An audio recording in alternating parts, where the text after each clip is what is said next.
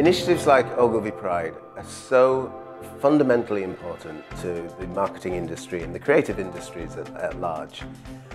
It takes brave leadership from all levels of an organisation to bring about an initiative like Ogilvy Pride, but it's important because really, when truth be told, the marketing industry is inherently conservative.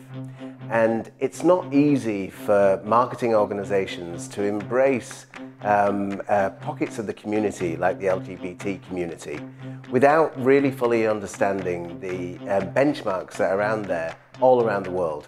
And so I was so heartened and proud when I found out a bit about this particular initiative, because it works as a standard bearer for those brands and those marketing campaigns that are recognising consumer groups that have previously gone unrecognised, even though the spending power of those consumer groups is incredibly important.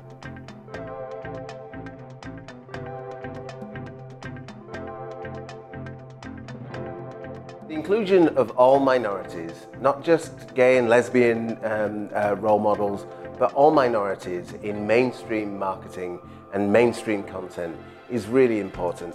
And that's because we're not doing enough and we're not working hard enough to shine the spotlight on inspirational role models.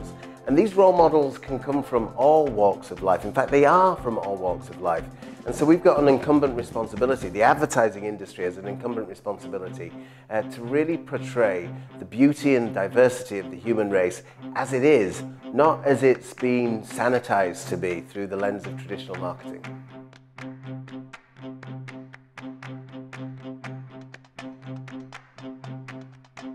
As a leader of a creative group of people at Airbnb, it's really, really important that I encourage people to be as individual, as diverse and as authentic to themselves as they can possibly be. Because it's through being an authentic individual in the workplace that you actually bring out the greater creativity within you.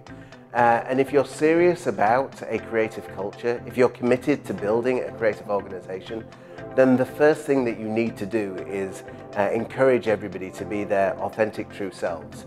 And that means embracing ideas and cultural mores and cultural traditions and customs and way of thinking from everybody, not just the mainstream majority.